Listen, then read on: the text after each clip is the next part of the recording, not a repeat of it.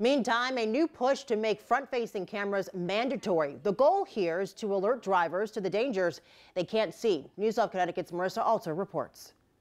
Peter, amazing little rascal. That's the only word I can think to describe him. Kayla Tinnen's youngest child should be turning 12 this month. Instead, Peter will forever remain 5.5. He died just a month before the end of kindergarten in a tragic accident May 12, 2016. Worst day of my life. Peter was playing in the driveway at his grandparents' house in Norwalk. His grandfather pulled in but couldn't see Peter from the driver's seat, hitting and killing him. There really is no way to make sense of it. Peter was one of 240 fatalities that year in what's known as a frontover crash. According to the Department of Transportation, the number more than doubled in 2020. Many of the victims, kids like Peter. There's no question that the vehicles on our roads have just continually gotten larger, but this particular issue is about the idea that these very high hoods create these very large blind zones, not even blind spots, but blind zones. Consumer Reports tested 13 vehicles and found their blind zones ranged from almost 3.5 feet for one sports car to 15 feet for one full-size pickup truck. News 12 visited the Consumer Reports Auto Test Center in Colchester to get a first-hand look. This 28-inch cone is about the size of maybe a walking toddler, or what we found with the older kids is them sitting, maybe doing sidewalk chalk or something in front of the vehicle.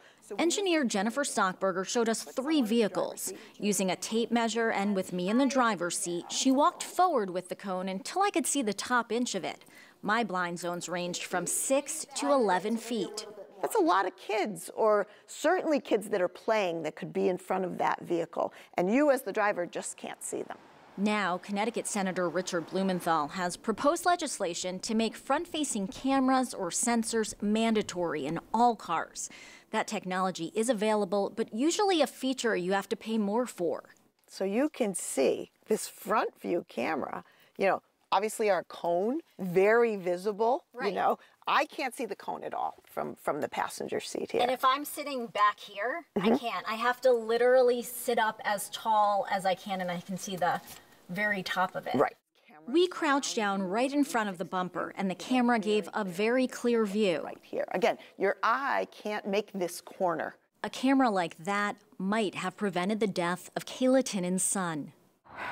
So many people think that something like this is a luxury. It could save thousands of little kids from getting hit by a car and families struggling through the misery and the heartache that it causes. Marissa Alter, News 12.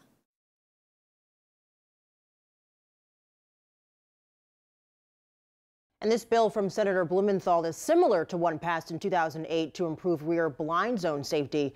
That took about a decade to fully go into effect, but backup cameras have been required on all new vehicles since 2018 now.